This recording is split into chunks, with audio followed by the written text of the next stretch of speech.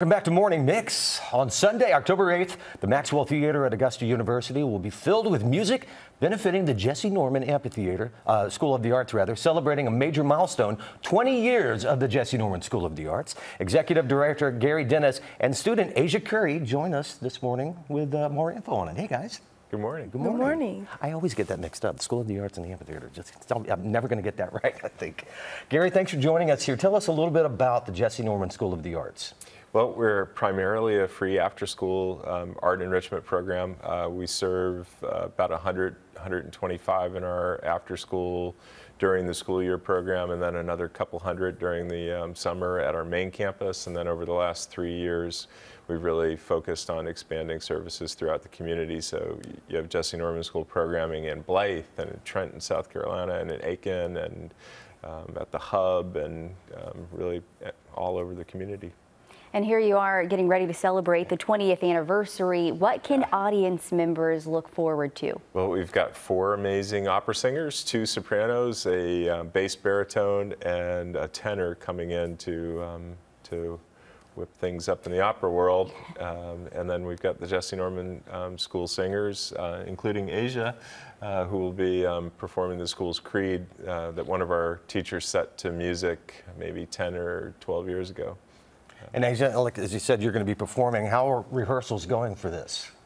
They're going great. Yeah. What's your favorite part about the whole process? The rehearsals and the at-home feel vibe around the school. And Gary, how important is it to be sure and ensure that fine arts is still being available for students? Yeah, I think, you know, the fine arts are, they're an enrichment, but I think a lot of people fail to recognize the importance of the arts as a stepping stone accomplishment. We feel that it adds the opportunity for achievement, and then that achievement builds confidence, and then that confidence adds to the possibility for more achievement. Academics and in life. I mean, learning how to play guitar is no different than learning how to do algebra. So there you have it. And speaking of achievements, you actually brought an award with you. Let's talk about this. Yeah. This is one of Jesse Norman's 5 Grammys. Okay.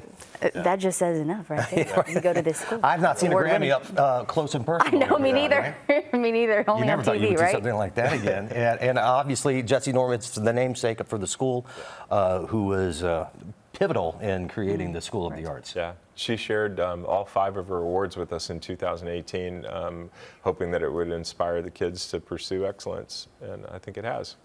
And now, let's go ahead and recap the information here. Where can people get information for the 20th anniversary benefit? Yep, so thejnsa.org is the website. You can buy tickets, you can get all the details about the concert and about the performers. It will be at the Maxwell Performing Arts Theater, 2500 Walton Way, October 8th, 4 p.m. Sunday. Lots of fun. All right, you should check that out. Have a good time. You don't want to miss that. Yep. Gary, I appreciate it much. Thank you, guys. Thank you.